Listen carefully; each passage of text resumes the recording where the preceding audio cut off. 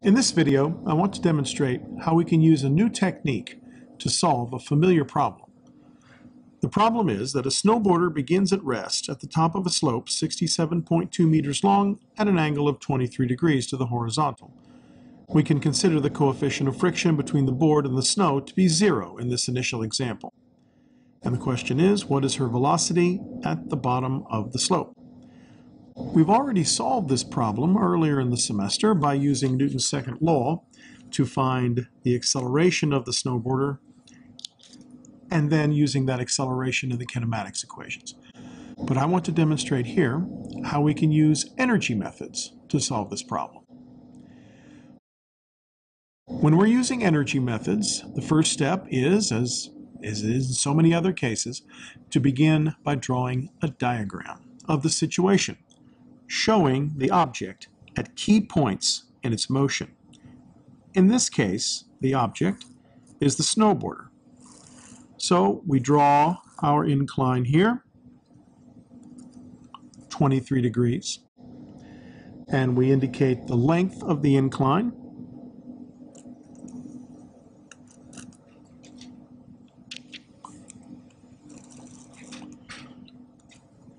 (67.2 meters). And then we draw our snowboarder at two key points along the track. At the top and at the bottom. That concludes step one. Step two, when solving problems using energy methods, is to decide where zero gravitational potential energy is. This is another one of the many arbitrary decisions we have to make as part of the problem-solving process. That can be anywhere we wish it to be. We just have to choose where zero potential energy is and then stick with that. In general, a good strategy is to have zero potential energy be the lowest point that the object ever gets in its motion. That way, you don't have to worry about negative values for potential energy. So a good place for us to have zero potential energy is here at the bottom of the slope, where the height is 0. Step 3 is then to indicate on the diagram what the kinetic and potential energies are of the object at the key points. So here in our diagram, we would up here say that the potential energy at the top of the slope is mgh, where h is the height of the slope, the vertical height of the slope. And since we start from rest, the kinetic energy will be 0. Down here at the bottom of the slope, we've already established that the potential energy is 0, and then the kinetic energy will be 1/2 mv final squared.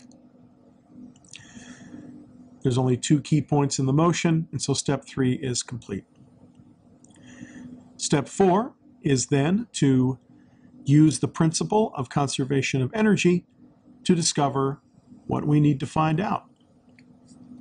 In this case, our formula for the conservation of energy is going to be initial potential energy plus initial kinetic energy plus the work done by non-conservative forces equals the final potential energy plus the final kinetic energy.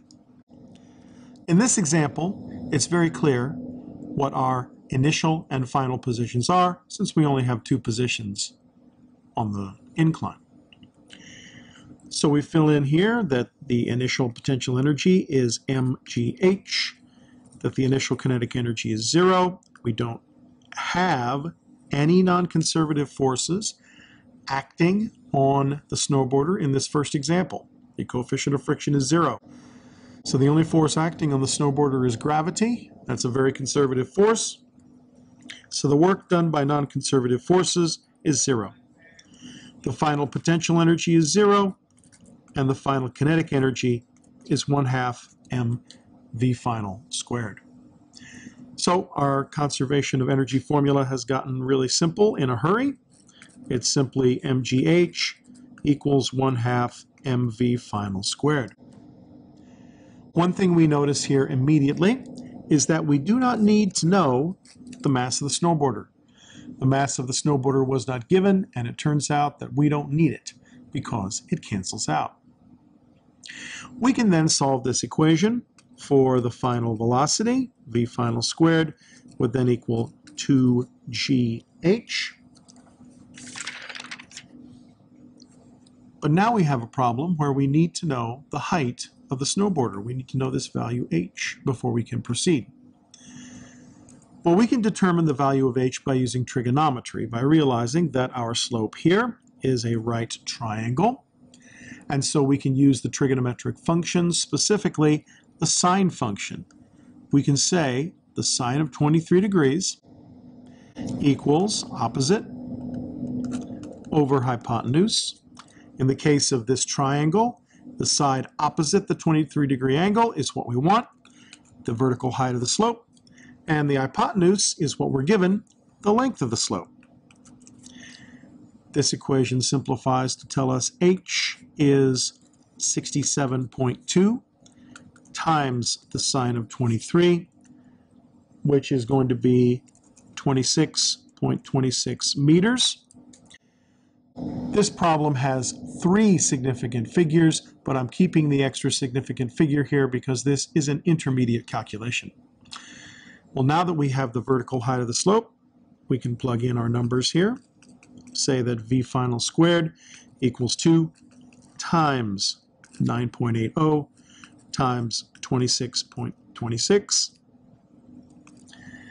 All right, and that is 514, meaning that our final velocity is going to be 22.69 meters per second, which we would report as 22.7 meters per second due to significant figures.